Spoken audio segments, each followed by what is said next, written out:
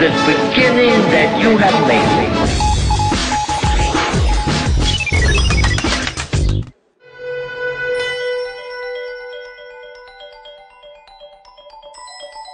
One of the most well-known architects to speak at the recent Jerusalem Seminar on Architecture was Michael Pollan from London.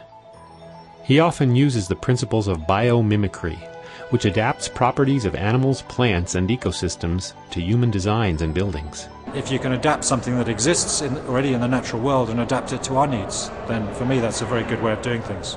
He talked about the gecko, which is known for being able to walk on almost any surface, and how it has inspired engineers to create a textured steel that works like artificial Velcro, two pieces attaching to each other without welding or toxic adhesive. Pollan's own design work has been inspired by an African beetle. The Namibian fog-basking beetle is a creature that's evolved a way of finding its own fresh water in a desert, and it does that by losing heat from its shell at night, and then because it's slightly cooler than its surroundings, when the moist breeze blows in off the sea, you get these droplets of water forming on its shell, and it tips its shell up, runs down, has a good drink. Pollan helped design the Sahara Forests Project, which includes what's called a seawater greenhouse. Just like the beetle, the greenhouse produces clean distilled water from seawater. It then uses the water to grow crops. We're evaporating seawater from the front wall, and then at the back wall we've got tubes with seawater running through them, and when the warm, humid air passes those, you get these droplets of water forming on those surfaces, just like on the beetle's shell. For me, it's just one of the best examples of what biomimicry can do, because it's an example of an organism that has had to find a way of surviving in a really resource-constrained environment.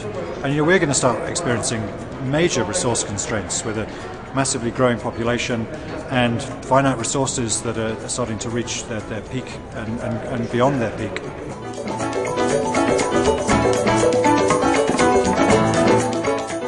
The winners of the Student Architecture Competition were a group from Bezalel Academy of Arts and Design in Jerusalem. Their design for the Musrara Community Center, on a sensitive border between Jewish and Muslim neighborhoods, stood out. By including a youth hostel in their design, they provided additional opportunities for mingling between different people and communities throughout the day and evening. First of all, for us, the green architecture is social architecture. The winners got a grant to look at significant architecture in other parts of the world. Me and Aya, that's worked on the project, we're a couple, and we haven't been to Barcelona. And for a couple of years now we want to go to Barcelona to see how this works, and the whole city planning, which is very interesting. The conference offered many ways in which architecture can not only create more livable buildings, but also help create a more sustainable world. We need to bring about some really quite fundamental changes in the way that we make things, the way we get our energy, the way we create our water. And I personally think that there's just loads to be learned from looking at natural examples. Nature has benefited from a very long R&D, but if you've got the product of an amazing R&D period, then why not use it? Why try and reinvent the wheel?